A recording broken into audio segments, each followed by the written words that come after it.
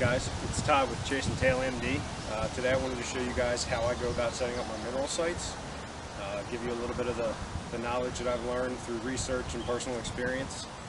And you know, it's a really good time of year to get these things out there, preferably a little bit earlier than now, but I figured it's better to talk about them late than never. So let's get started. I'll show you what I do to get my mineral site set up.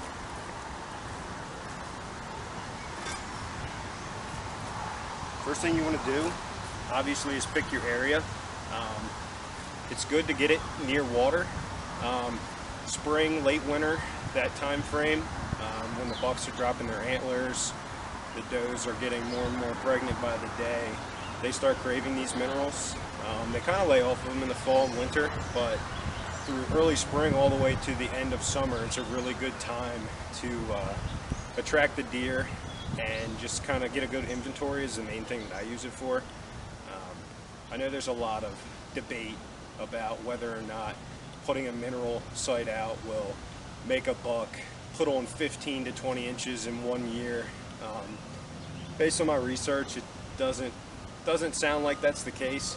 It's more so the environment that's created by a pregnant doe hitting a mineral site is what allows for the deer 4 to 5 years down the road, if you're hunting mature bucks, they're going to see the effects of those minerals because of, you know, being in the mother's stomach and the environment that creates for the deer as they grow and develop.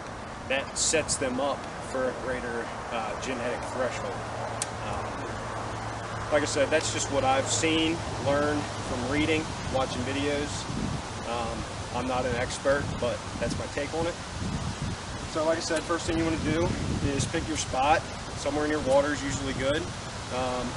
Where I'm at right now is kind of a transition area. It's a pinch point that I really like to hunt in the rut, but it's also pretty good for getting inventory. Like I said, that's primarily what I use the mineral sites for. It's good for the deer herd, it keeps them healthy. It's a good thing for them to have through these, you know, spring and summer months. Right now it's about mid-June. In my experience, the does really seem to hit the minerals a lot more than the bucks. The bucks definitely come and visit them, and they'll hit the sites and whatnot, but from what I've seen, mostly it's the does. You can probably say that about anything, but so yeah, what I start by doing is tearing up the ground. Just kind of get like, I don't know, 4 to 6 inches torn up for the bottom layer that I will show you what I use.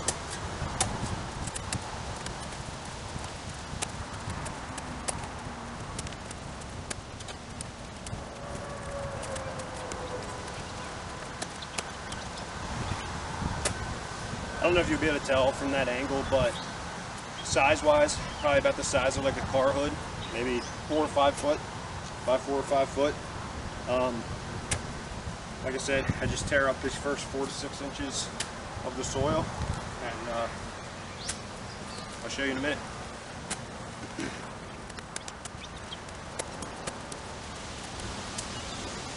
As you can see, I usually start with just a pointed end shovel, bring along my rake. I'll just rake up, tear this up, get it ready to be mixed.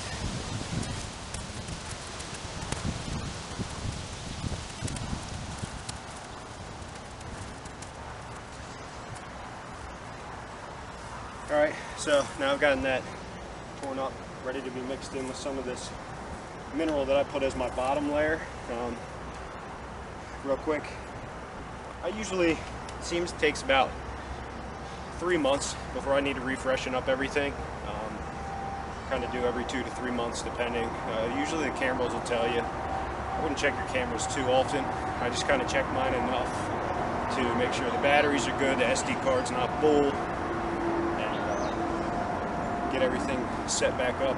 But like I said, as they start to slow down, you kind of know your site's not attracting as much as it could be / should be. So that's usually around the time I notice a drop off here. I think I set this site up at the end of February. That's about when I like to try and get them set up for the year, get the deer more accustomed to them.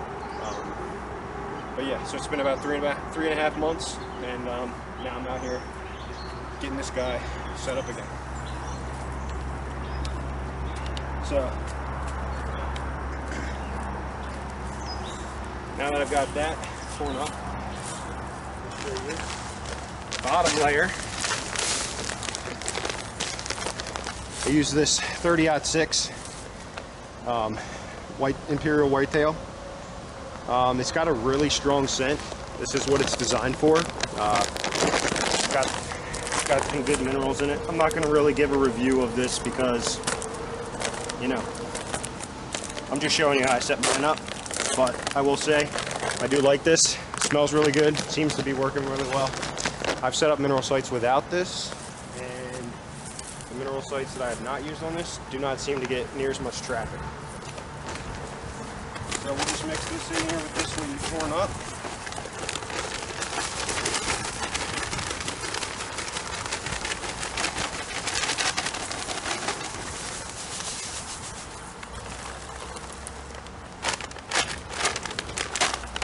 This is a 20-pound bag. That should be plenty.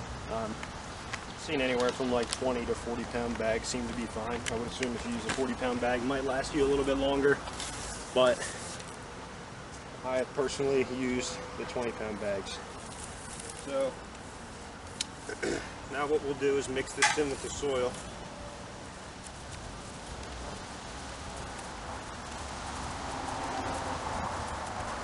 You don't have to go too crazy about mixing it. The rain and whatnot, time will take care of getting it down in there. But mix it in enough so that it's not all just going to wash away if you get a hard rain or something like that. Get the area, like I said, about the size of a car hood. Now you're ready for the next step of what I use. This, I'm sure most of you have probably heard of trophy rocks. This is basically just a crushed up trophy rock, 30-pound bag. I just kind of lay this on top of that layer as like a secondary layer. As for minerals, this has some minerals, but it's basically a salt lick, you know, more so for, like I said, I mainly use this as a like an inventory. I know it's good for the herd, but personally I'm hunting a small 11 acres, so what I'm doing here I don't really think realistically will affect the deer herd that much, so I really just use it as an inventory through the summer. It's cool to watch the bucks grow, it's cool to see the babies with their mothers, stuff like that. So let's get this spread out.